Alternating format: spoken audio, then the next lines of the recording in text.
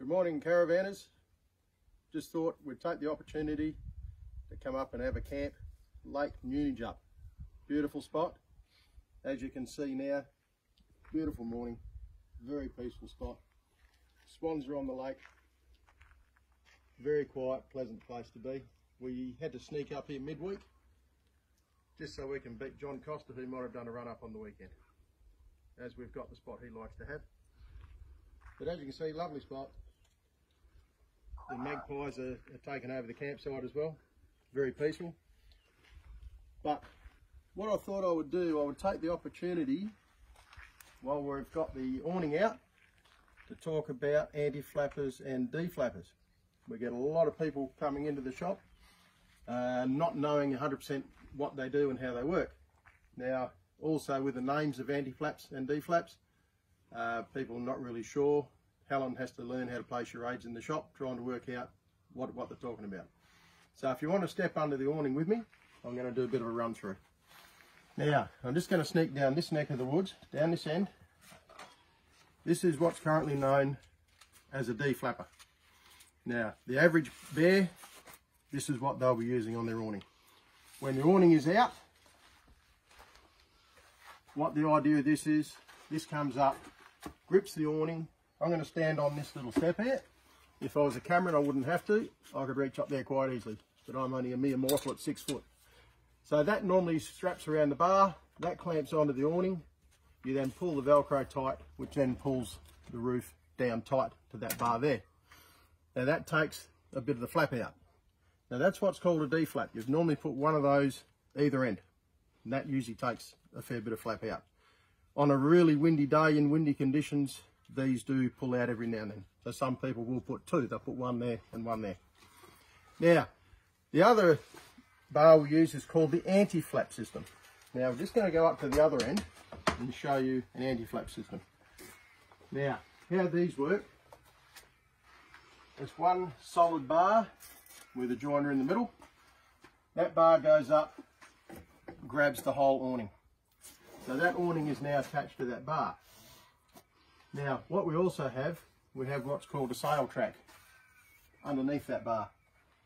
Now, when the wind comes in from this direction or the other direction, I can slide in what's called a shade wall. The shade wall just slides into that track. We've now joined the roof and that shade wall together. If we were just using the deflap system, we would have to Velcro strap these straps around the bar that you've hooked the deflapper onto, which gives you a lot of opening at the top. You've still got wind coming in. This system here now has grabbed the awning roof, taken the flap out completely. We can now put in a slide wall, a shade wall, peg down. That just blocks the wind coming through very nicely. By using that system, we then use what's called curved roof rafters. As you can see now, I've got curved roof rafters in place. That has pushed the roof up. With those, grab the roof, those pushing the roof up, it has taken all the flap out of the awning roof. Now, any awning over about 16 feet, they like to run 3 of these. So with this awning, we're well above 16 feet. We're up around the 19 to 20 feet. So we've got 3 curved roof rafters in place. So with those 3 curved roof rafters in place and the anti-flap system here as well, we've had some pretty gusty winds up here in the last couple of days, and I can safely say this hasn't moved at all. So it's a very solid way of doing it. What we've also got holding down, you can see I've got a rope hanging down. Now these are a stainless steel clip which goes over the tube, tied down. That in now is holding that down. So if the wind comes in, acting like a parachute to lift it up, that is holding that down. The other scenario, what we do get on the odd occasion, we might be camped here like we have done before and the wind turns and comes in from the face. We can slide in a shade wall into this track here. Putting that shade wall into this track, pegging that down, is blocking the wind coming in from parachuting, but it's also helping hold that down. So during windy conditions, you tend to be able to leave your awning out longer.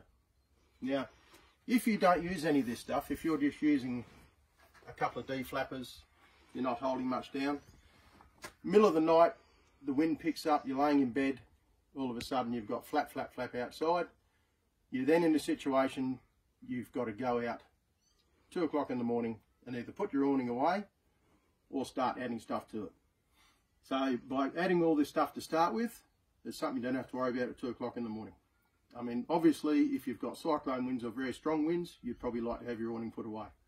But for most of the time, this system works well. So the other scenario, if you are going to come into the shop looking for some anti-flap bars, before you come into the shop, what you need to do is to measure from the side of the caravan to the awning tube. That measurement, there is 3 different size bars. So that measurement will tell us whether you need shorts, mediums or longs.